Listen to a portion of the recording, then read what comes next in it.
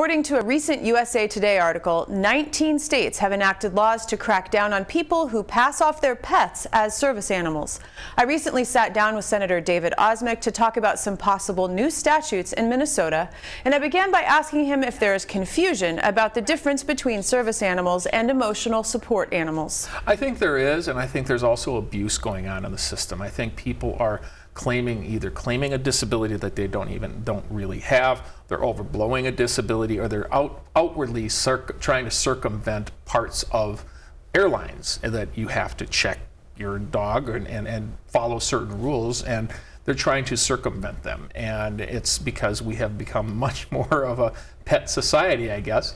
But I think we really need to be careful on what we call a service dog or a service animal versus a convenience animal or your pet, because these service animals are very highly trained, and when you bring into an environment, particularly in an aircraft, a pet that is not trained, it can do a lot of damage to that service animal that they have spent months or even years developing. So I think it's worth starting that discussion, and that's why I'm starting to review what we have on the books and what is happening in other states, particularly in Virginia.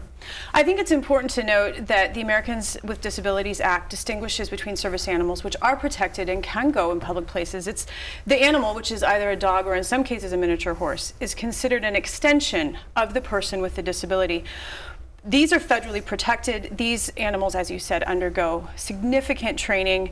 Examples are seeing eye dog or a hearing dog or a dog that helps someone with a seizure. Is education part of the mix here in terms of people understanding what a service dog truly is versus an emotional support kind of animal? Yes, I think there is an educational component to it, but I think there is a component beyond that people are trying to take advantage of a situation.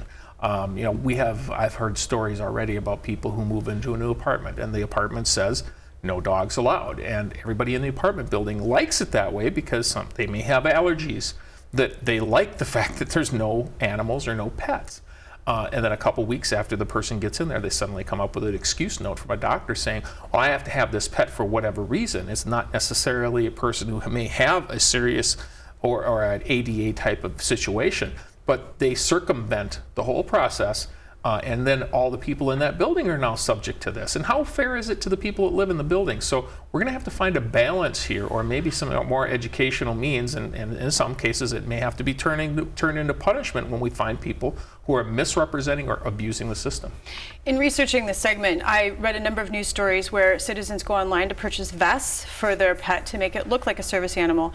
The Daily Beast reported that there's now a cottage industry of websites that for a price you can buy service animal ID cards, certificates, and patches.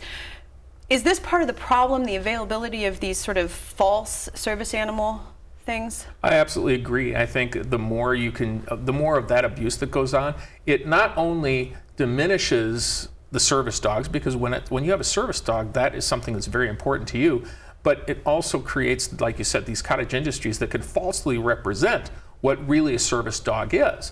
So I don't know if it's more of a federal issue where we have to have some type of a common ID that says this is a service dog.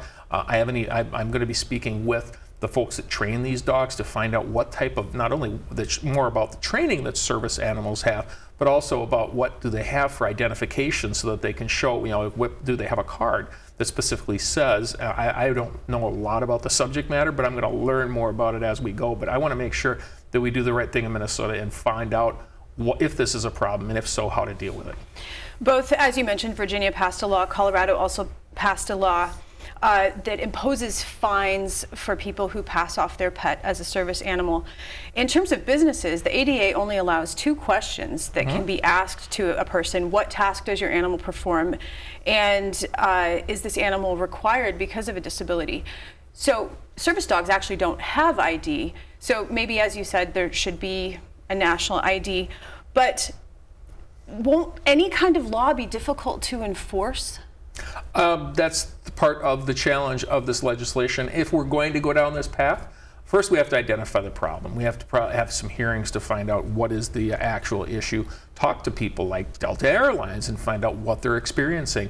But I think one other question would be at the federal level is to talk about these ADA questions, and is there some type of a certification, is there more to just those two questions that needs to be asked, or is there some type of certification that they can get that says this dog is ADA compliant? Well, that comes with it a stamp of approval that makes it much more difficult for you to pass off Fluffy as your service dog. It's actually not a service dog, it's just your pet.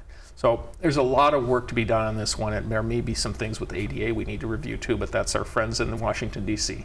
Well, I think there'll be some pushback though, because Americans and Minnesotans, I presume, love their pets. MarketResearch.com projects $96 billion in spending on pets by 2020. Don't people have a right, if their animal's well behaved, to bring them where they want to bring them? Perhaps, but it's also the right of the business not to have things happen. I mean, even the most well-behaved dog, it can have accidents, it can become nervous and go beyond the training that it has. So I think there's a balance that can be struck. The private property rights of the businesses or your own individual rights need to be balanced. So we have a long discussion, I think, ahead of us as far as what we're going to do.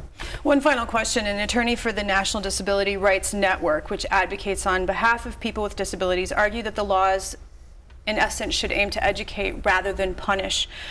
Do you agree?